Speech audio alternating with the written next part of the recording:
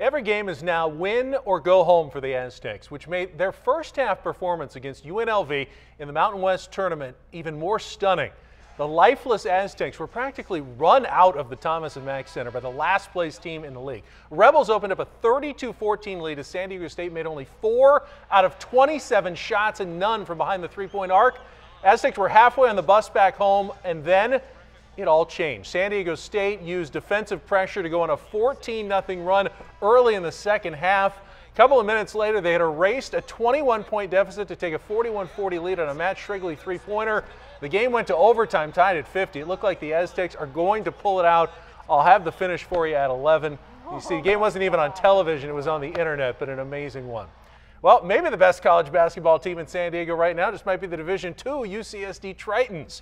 Winners of both of the CCAA regular season and tournament titles, the Tritons were awarded the #1 seed in the West region of the NCAA tournament. They'll host the 8-team regional at REMAC Arena beginning on Friday with a game against 8th-seeded Dixie State. That means the road to a potential national championship begins with up to 3 games on their home floor.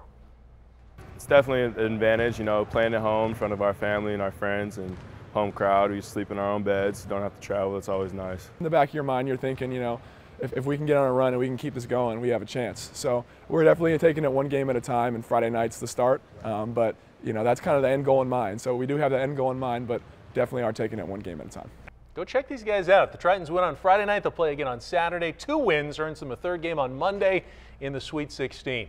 And the Gulls play one of their biggest games of the season tonight when they host San Jose. The Barracuda came back with 2 late goals to beat the Gulls 4-3 in overtime in this game on Sunday. The Gulls would love some revenge tonight, while a win would pull them within 2 points of first place. So we got plenty of exciting sports going on. The Aztecs game was just nuts. It looks like they'll play Boise State tomorrow night in the quarterfinals, if they have anything left in the tank. I got so into your highlights, I didn't want it to stop. It was nutty.